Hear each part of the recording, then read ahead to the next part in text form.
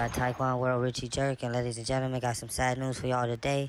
Now I'm gonna break down the story how he was caught lacking. He showed an exposed location, which he was on 63rd and Everhart.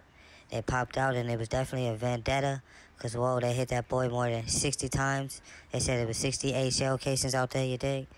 Now, RIP. Every time I clicked on the live and I watched Richie Jerk, he was always in traffic, hoodied, hat, or however you moving, you dig? You move right and you get good responses, you dig? But RIP to the dead and all that.